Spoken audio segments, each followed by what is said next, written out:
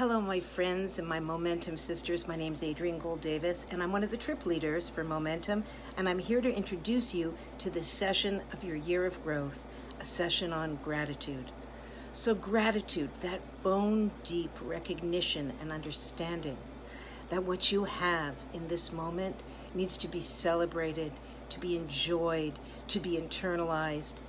It helps you to become a person who feels like you're coming from plenty, that you have what to share and what to spare because your own personal cup is running over. But some years ago, I learned something that is a bit of trickery in language, but it really drives this point home. I don't know if you know this, but traditionally, a Jew gets up in the morning and says a prayer, Moda ani lefanecha, which means, I thank you to God for giving you another day of life. But in the actual language, Moda ani actually means thanks I. If you were saying it properly, you'd be saying ani moda. I thank. Why are those two words reversed?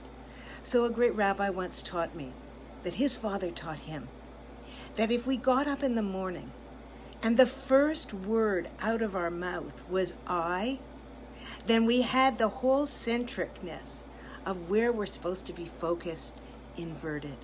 And so instead, we say moda ani, thanks I, instead of ani moda, I thank, to avoid saying I first.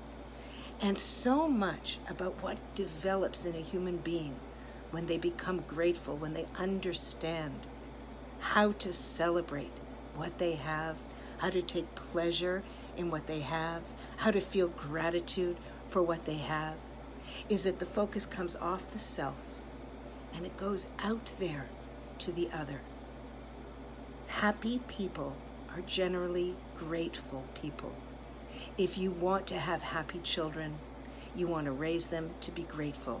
And if you yourself want to feel that profound sense of fullness that comes from recognizing your blessings, you too will be able to live with tremendous joy and gratitude.